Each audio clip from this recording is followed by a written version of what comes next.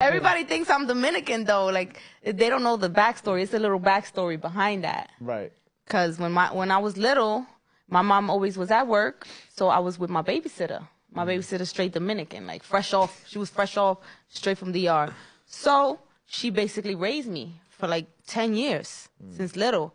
So she always used to bring me to DR every summer. She taught me how to cook. She taught me how to clean. Wait, the babysitter took you to DR too? Yeah, That's because crazy. my mom was always working, busy. She was a single mom. You know, you got to work.